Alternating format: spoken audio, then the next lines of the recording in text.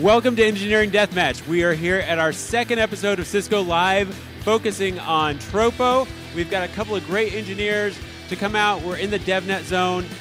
Great event so far, but let's go ahead and meet our engineers. Up first, we're going to have Jeffrey Gisin. Did I say that right?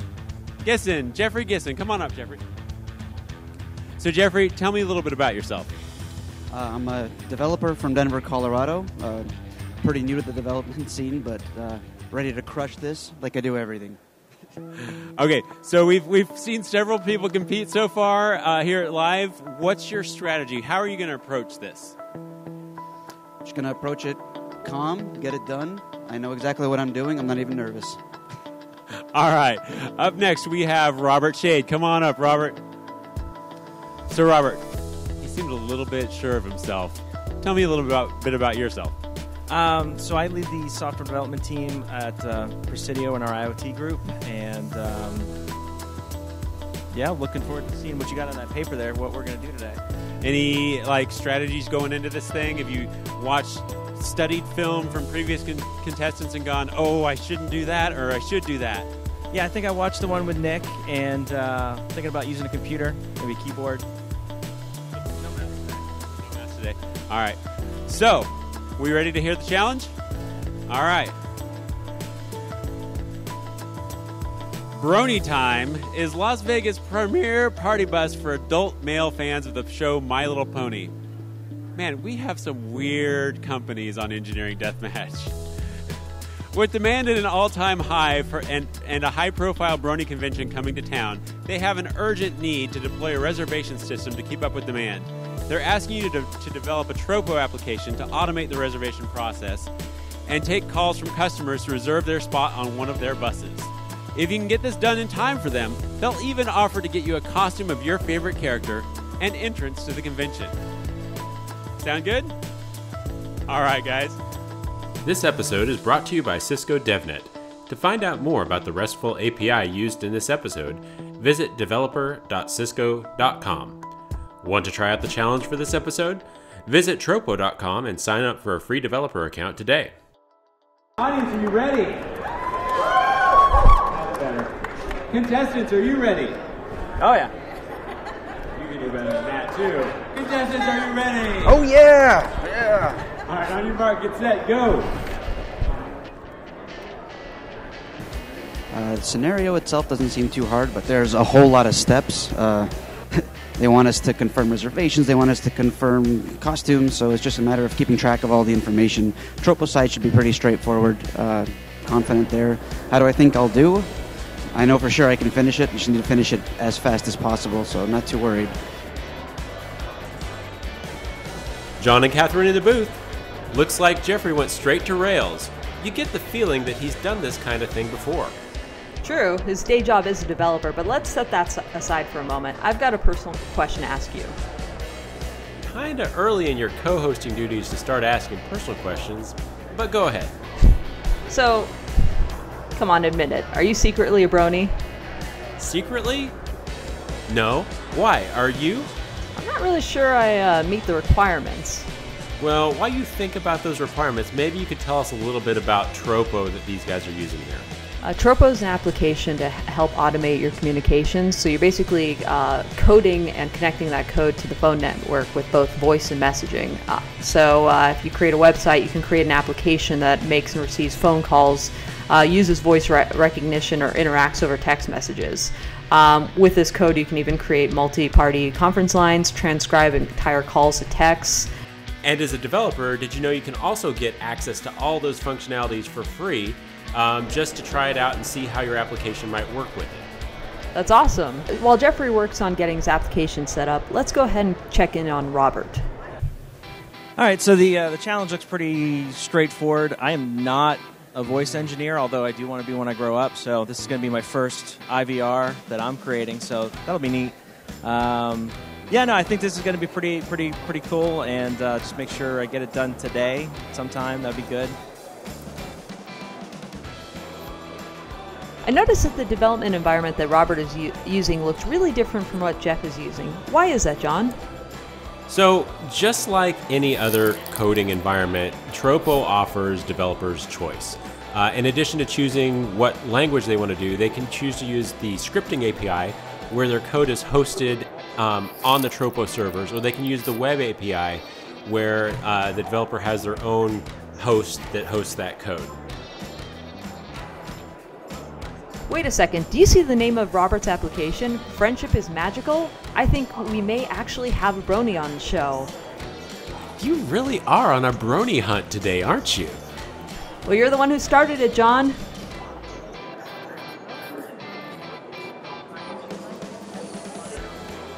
John, how about you tell us what the challengers have to do to complete this challenge?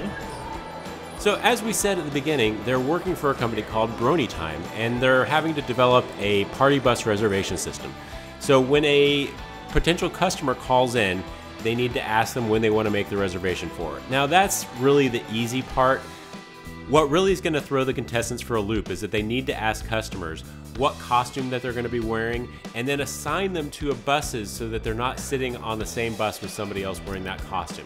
So if there's somebody wearing a Twilight Sparkle costume, for instance, they want those two people to be on opposite bus, presumably to avoid fights.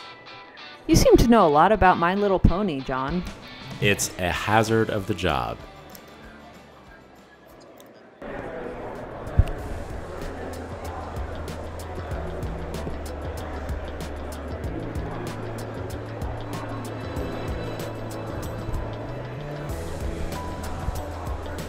I'm no developer, but I'm pretty sure that internal server error is not a good thing.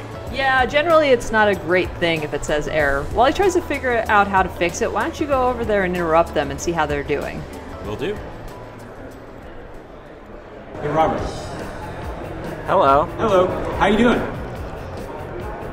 Pretty good. I made a call. They talked back to me. It was good. Made a call and talk back to you. How you feel you're doing with the overall challenge? All right. That's not a very reassuring comment there, Robert. Developers have trouble using speech while they're thinking. I can do one at a time. All right, well, we'll leave you to it and talk to Jeffrey now. Jeffrey, how are we doing? Hopefully close.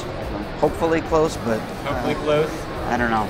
We'll see if it all comes together. Have we done any testing yet, or are you just kind of doing it all and then going to test it all in one shot?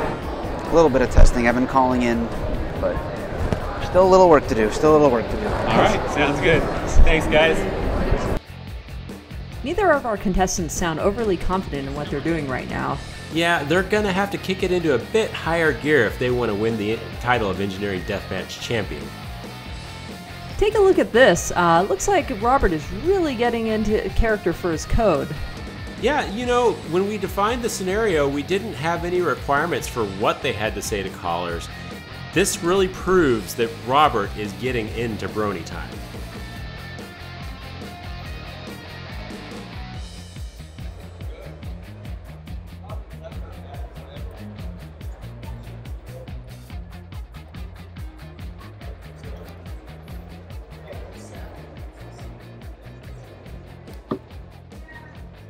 All right, John, looks like we have a visitor to the Deathmatch arena. Yes, indeed. It looks like Johnny Diggs has come to heckle the contestants. Let's see what happens next. Building a Tropo application.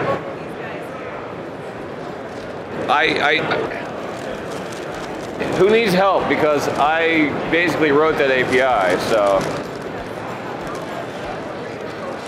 It's so close. If it would tell me what its problem with my script is instead of just saying it's sorry, that'd be great. It's just saying sorry? It says sorry.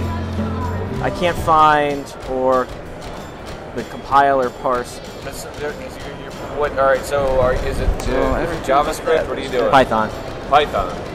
Oh, you picked my Achilles heel. What are you coding in? I'm doing the web API, so it's all in Ruby. Well, it's all in Ruby. Both of you guys picked the hardest way to make anything in Tropo. Well, PHP is not easier. JavaScript isn't easier. So are you using web API? Are you using scripting? Yeah. All right, he may win this. Oh, I don't think so. because I'm using some external database REST thing, and it just keeps on telling me 503. But it works in Postman, and I'm going to throw my computer. I'm pretty much done except for one bug. So What? it's not a Tropo bug though. Don't worry. Not a trouble bug. Okay. Tropo's working. I'm done with that. So go to the Spark room. Yeah, have you been to the Tropo Spark room?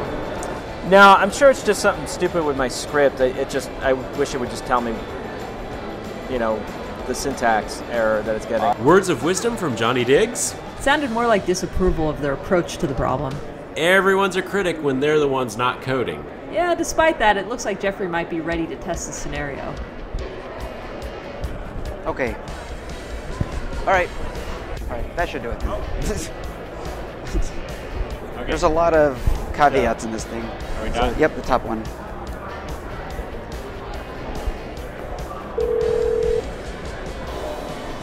Welcome to Brony Time. Would you like to be picked up today or tomorrow? Type 1 for today and 2 for tomorrow. Today, What time would you like to be picked up? 8. What costume will you be wearing? Select 1 for Twilight Sparkle, 2 for Applejack, 3 for Fluttershy and 4 for Rarity. Twilight Sparkle. What costume will you be wearing? Select The 1 number. for Twilight Type 1, it Sparkle, says type 2 2. for Applejack, So you'll have to actually 3 just say a for number. Fluttershy and 4 for Rarity. 1. 1. Or type 1 if it's being difficult.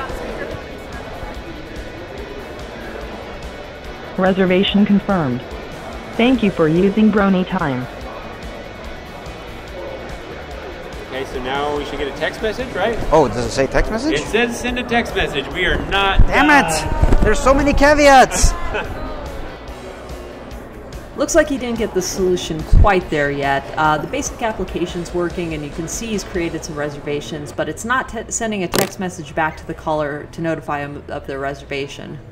It looks like Jeffrey's attempt and failure has not affected Robert at all. Yeah, sometimes you have to keep your head down and continue grinding to get past an issue. Head down or not, Jeffrey's ready for another attempt. Will he have what it takes this time?